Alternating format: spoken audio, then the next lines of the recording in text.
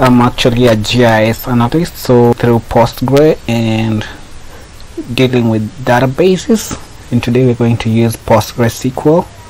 This is a database that is open source. You can be able to use this to share data within multiple or with different people just at the same time. So once you've installed your Postgre, there is this icon that appears on your machine or desktop. You double click on it just to open. So you right click or you double click on it and open this icon. So once you've opened it, you will definitely see an opening page on your browser, and then once the page opens, you're supposed to key in your password. This is the password that you used when you are setting up your Postgre database, or when you install the Postgre. So once this is loaded, you have to key in your password. So I'm just gonna key in my password and hit OK. This is going to take you to a dashboard where you've got your server and your database. So once you hit on the server, you will see a drop down arrow that will push you to seeing the contents in your server and database. And Postgre is such a good database management system that is open source. So you right click and create a new database if you have no database with you, and then once you're here, when you hit on database, you give it a name, probably my database, and then after you've set your name, you give a definition and security, which are all defaults.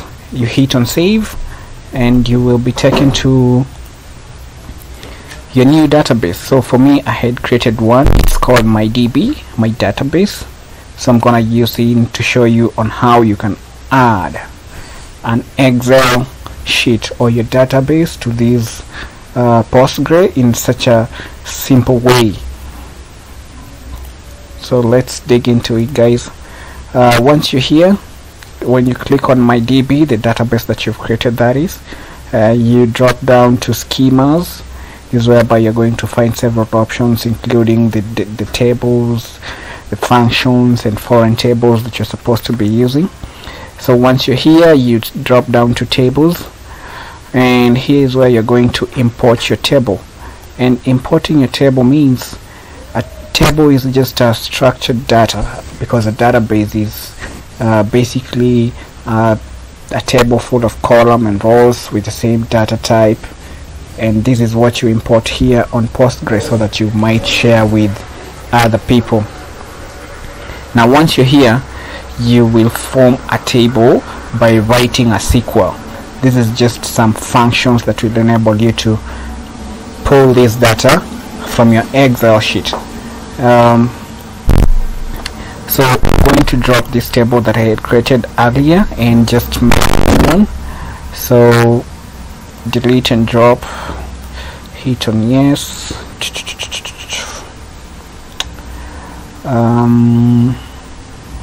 So I'm going to start creating a new or importing my table, that is Excel. This is my Excel sheet that I want to import to my DB.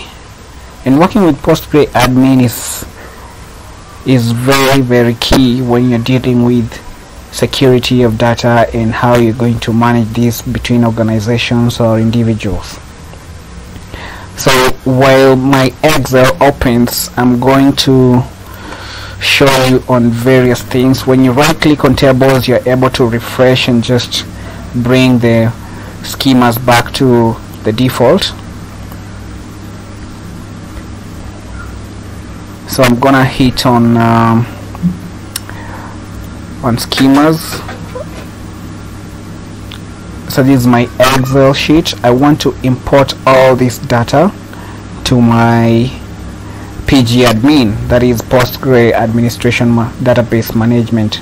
So I have several columns and fields that I want to import.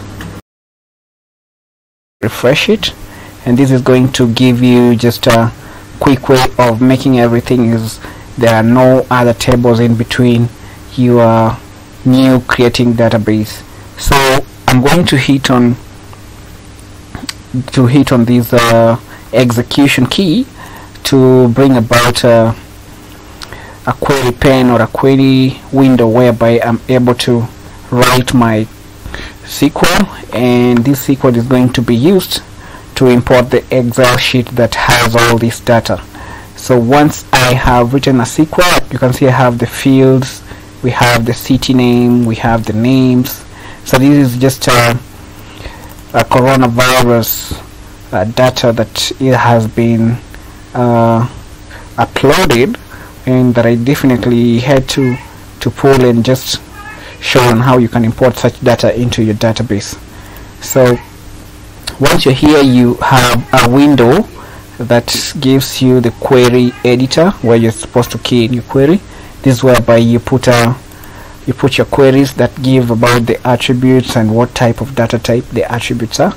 So for example, I have a field. When you look at my Excel sheet and compare with my query, this is the structured query you're supposed to use for you to pull now or create tables in your schema.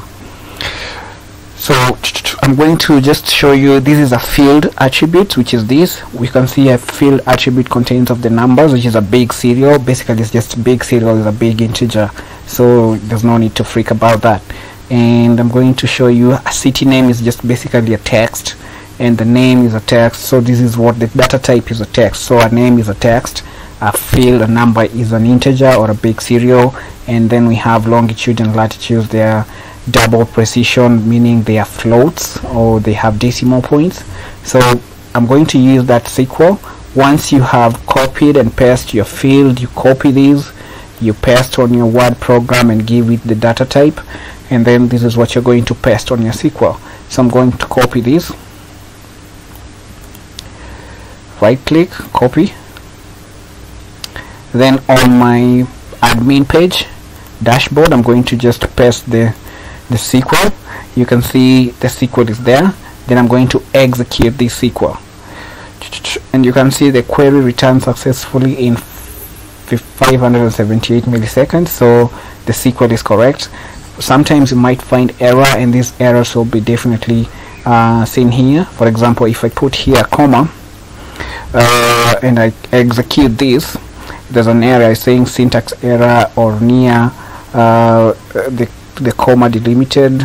So it takes you to what line? Actually line 24. The error is here, so you must be careful on how you just key in your SQL. So this one already exists, so my table is okay. It has been, my SQL has been executed successfully. So I need to copy now. Once you look at the table, you're going to see now all these columns of active tested have been pasted here. So these are my columns. You can be able to just drop or delete or create another column if you want to, but this is basically this Excel sheet. All these columns, the city name, the name, the admin name, population, have all been listed here, and you can see them displayed here. So once you're here, you need now to write another query or query editor that will enable you to now key in to pull now the data from Excel. And this query is what I have written below here. You copy public.covid. This is public, and then I have copied the COVID data. So that is why you're saying public.covid. From where is the directory of this data? It is in C users desktop covid.ca, and the directory can be found in a very easy way. Once you're here, you are able to right click on your data, you go to properties, and once you're here, the properties, you're able to see the location. This is now the directory for your data location. Once you've copied these, you come and paste it to the directory. You paste it here in between with commas, and then you assign the name covid.csv file.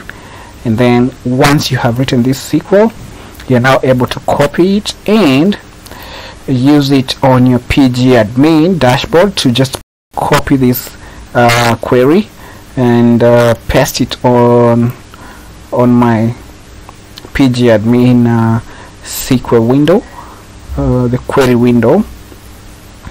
So I'm going to just hit on these.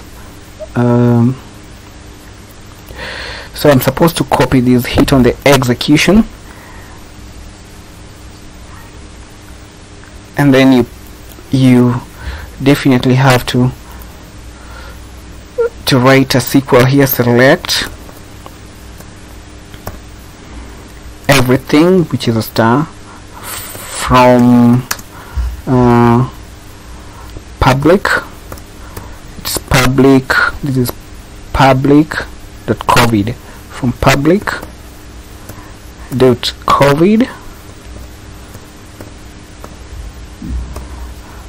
and I'm going just to now paste my SQL here, paste. So I'm going to highlight this and execute or run execution, and my query returns successful. So once you're here, all this data has been pulled. So I will hit right click on my table, which is COVID, and then I'm going to view all rows. So it's going to bring me all the data that has been imported from my Excel sheet. It's going to take some time, but this is just a quick way. So you can see I have all my data pulled here. So we have the city name, which is a text. We have the field, which is an integer. We have the latitude, longitudes.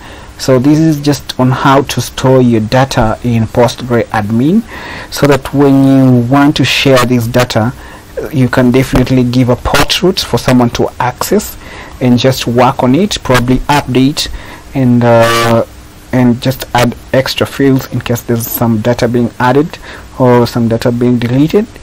And once your data has been added on the schema or your database, you can now be able to form a server and share. That a server is whereby you assign a port and the database link, whereby you can be able to share this with other connectors from different laptops or different PCs.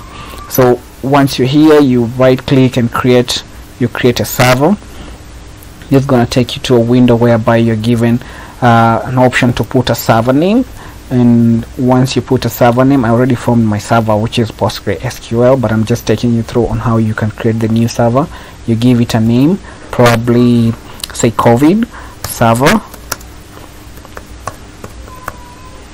Once you do that, you do a connection. So you give a connection name. This is probably your IP address. So if you want to check your IP address, first thing you need to do is hit on the command prompt. You run the command prompt on your PC. I'm gonna just show you a quick way of knowing how to get the IP address. This is what you will be used to share with other connectors somewhere if you're working in different locations or different organizations. So once I have keyed in my command prompt. So you right click this, run as administrator, and once it has opened, you're able to get your IP address through CMD, that is. So I'm going to show you on a quick way of how to get the IP name or address. So once the command prompt window appears, you just key in IP. I'm going to key in IP config, hit on enter, and this is my IP address, IP version 4 address. This is what you key in. You copy all these 192.168.43.86. each and every computer has its own IP address, so you're going to copy that, assign it here, 168 blah blah blah, and hit on save. Once you're on save, you're now able to to create a server that can be shared to other people. Once you have created your server, whatever is in your database is what is going to be hosted in your server. So this is PostgreSQL 12. This is the version that I'm using. So once you click on this, you can see database has been loaded to my server, and this is now my DB dashboard, the manual one, and this is now my server where this data is hosted. You can now be able to share the link once you create the server. So I'm going to whatever you see here, this is my database, which is also here on my pgADBA. So this is my database, and this is where you are able to see all this data that was located in my table is also displayed on my server, which has been uploaded here on my server. We have the tables, and these tables is the COVID table. So I'm able to share or create a port and link that I can give to other users so that they can get access to the data, and it gives a good way of managing and being the administrator. You're able to look at what is hidden, what is wrong. If they are missing data, they are able to be added, and it's just a quick way of showing on how to use Excel and adding Excel to pgAdmin. So once you're here, you are able to, you can see I have my database. If I right click on these, I am able to query a tool. I'm able to create a script again. I'm able to disconnect the database server if I want to. I am able to delete and drop it, and this is just a quick way of now giving someone an access to your data once you're the administrator. We also have the login and group rules. Probably this is what you all need when you're setting up a monitor or executing a server program or writing server files.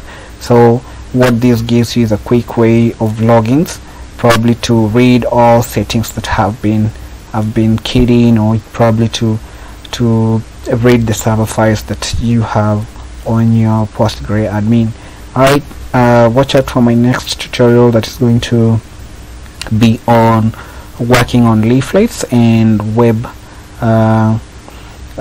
mapping with QGIS, which is just going to be a quick session. And in case you have more questions, you're able to ask me on my email, which is available on the link below on this channel video below. So alright guys, got to log out. Thanks for watching. Bye bye.